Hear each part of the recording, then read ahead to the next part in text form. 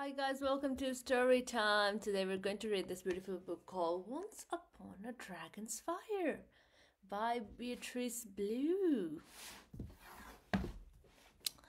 Do you know how dragons got their fire? Do you? It all began once upon a magic kingdom when a fearsome dragon stalked the land. The dragon was mean, scary, and evil, so the story said. One day, two brave children called Freya and Sylas set out to stop him for good. But when they found the dragon, he wasn't quite what they expected. Okay, let's do this, guys. Once upon a dragon's fire.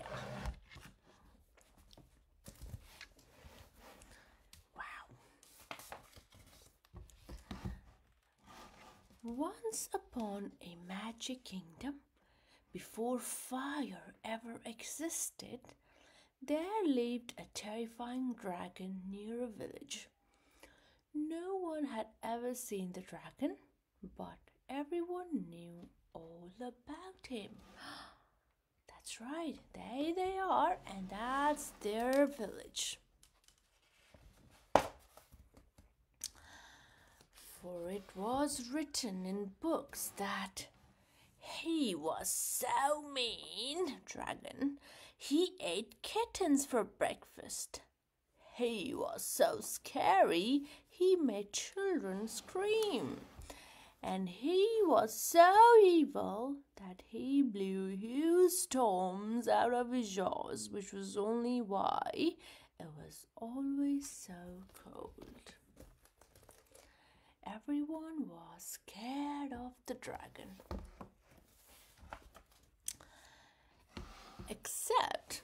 Everyone except for Freya and Sylas. They loved reading stories about the dragon out loud to each other. I'm not scared, Sylas would say when Freya spoke of the dragon's roar, which was so loud it destroyed the roof. I'm not scared either, Freya would say when Sylas read about the dragon's long, sharp claws and terrifying teeth. They are not scared. One bitter winter day, a big storm began to blow. It was so cold that all the warmth left the town and no one could bring it back. This storm must be the dragon's fault, Sylas said. Enough is enough, Freya answered. We have to do something. Both of them agreed. Were agreed. This bad dragon must be stopped. So, the two of them set off up the high, windy mountain. When they got to the top, they found a cave. Two big yellow eyes shone out from the top. I'm not scared, Sylas whispered. They stepped inside. And they saw the dragon. But he didn't have long, sharp claws. He didn't have terrifying teeth. And he didn't roar so loudly that roofs were destroyed. Aww, look at that. He's right there. In fact, this dragon wasn't scary at all. He was just cold, scared, and very, very lonely. We need to help him, said Freya. Aww. Freya and Sylas knew that when they felt sad or lonely, there was one thing that always made them feel better. So they snuggled close to the dragon and began to read. But then Sylas realized something terrible. Every story they knew said the dragon was evil. But that's not true, said Sylas. Then Freya had an idea. What if we make up a new story? She said.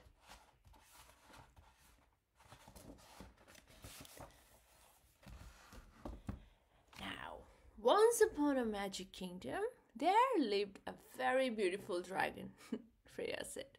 Everyone loved him because he was kind. Ooh.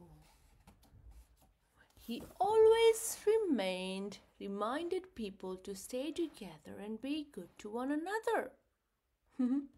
As Dragon listened to the new story, a warmth started to grow deep in his chest. The more Freya and Sylas talked, the warmer he got. Until... Whoa! Whoa!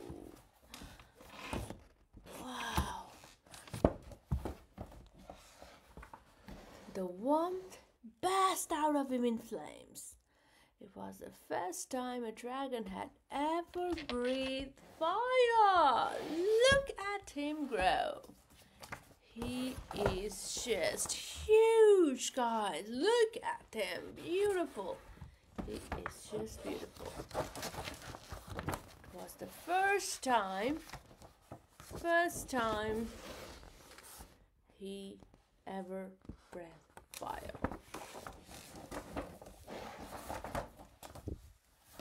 With this new power, Dragon flew down the mountain to protect everyone in the town from the mighty storm.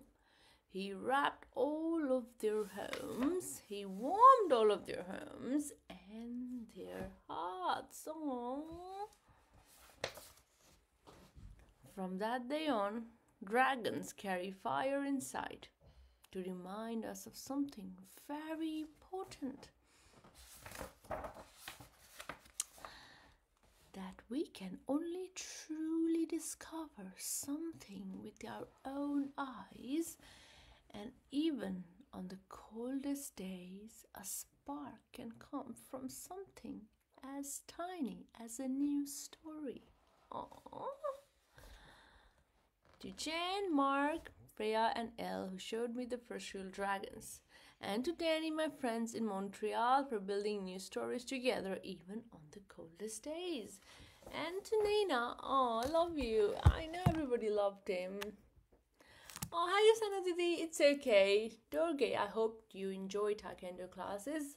I hope you enjoy Taekwondo classes, and I will want to see your Taekwondo moves sometime soon.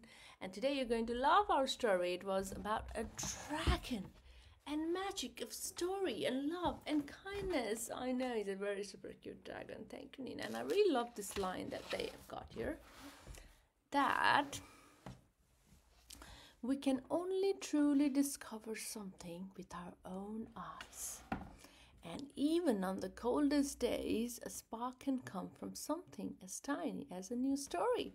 A spark can come from something as tiny as our story time. What a lovely story, guys. Once upon a dragon's fire. It is positively growing with happiness. Yes, he did. And there he goes, warming an entire village, including Freya and Sylas. They were very brave. They were very brave that they tried to go in front of the dragon and try to. And then there was courage. They mustered all the courage to show him love and read stories to him that actually ignited the fire. That was really, really awesome of them. And there you go, dragons have fire, everyone.